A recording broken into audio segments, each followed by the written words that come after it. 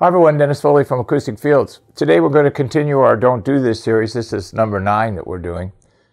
And these are photos that you send in with the room forms. And, I have to tell the client, what I see in those photos, the good, the bad, and the ugly, as they say. So I just thought we'd include them in a video so that if you're facing the same situation, you can avoid some of these issues.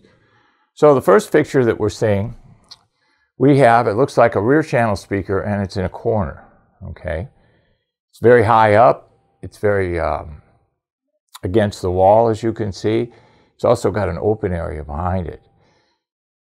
All these uneven surface areas around the speaker create phase issues, meaning the energy is going to strike a wall here and not strike a wall here. That's a phase problem, okay? And it's audible. And you get enough of those going on in the room, and then people call me and say, my system doesn't sound good. Well, it's death by 1,000 cuts. You're doing so many wrong things in the room that when you add all those things up, you don't get good acoustics, you don't get good presentation value, you don't get definition and separation. So you got to be really, really careful here. So speaker against the wall, not a good situation, okay? In this next photo, we have gear set up again in an alcove. I don't know how many times I've said this, but it's not a good situation. It's convenient, I get it. You have this little notched out place in your room. Your speakers and equipment will fit perfectly in there, but it couldn't be a worse position for your gear. Get your speakers out into the room, into free space, so that they can emit the energy and spread the sound across the fields that they were intended and designed for. They were never intended to be put into an alcove to make them sound like this. The speaker designer would have a heart attack if he saw those. So the bottom line here is you got to be really, really careful with setup. A lot of people choose the setup based on what's convenient for the room.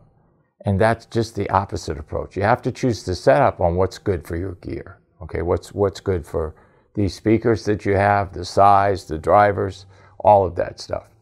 Then you can see we have a lot of gear between the speakers at a pretty high level.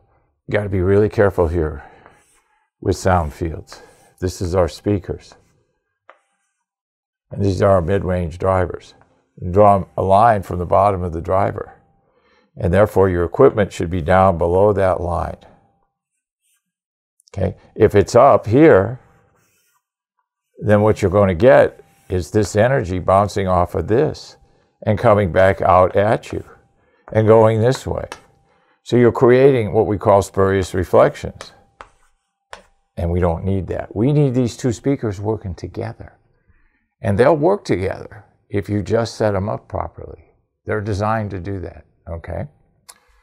Next one, we have a similar situation. Gear too high in this alcove. Too much between the speakers again, interfering with this sound field that we just discussed. So be real careful with your setup. In this graphic, client sent me, and you can see the big tables that he wants to use. And when you have a room that's really small and you cover the floor or any surface area with a lot of hard materials, you're going to generate reflections off those surface areas that cannot be managed. And they're right close to where you're working. They're right close to where the speakers are set up. They're right on top of you. You have to be very, very, very careful about that. We want to minimize the human footprint as much as we can and let the music fill the room, not the human being fill the room. Now, I get there's a balance there, and some of our balances are different than others. I have no balance. I will err on the side of the room every time, and you want me to do that.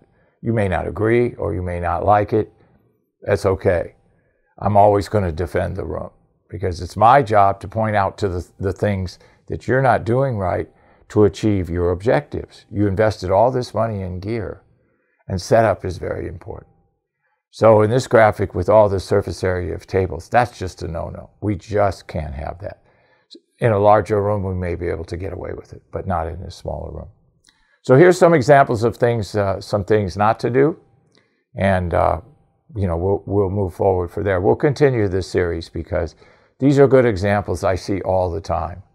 And if I see them all the time, people are continually making the mistake. Hope this helps. Thank you for watching this video, and if you liked it, please give us a thumbs up.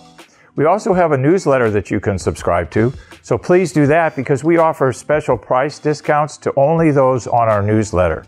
And then don't forget about our forum. We have started a forum on our own website where people ask questions, and I usually get a chance every couple of days to look at it.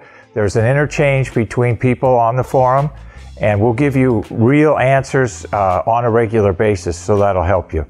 Thank you.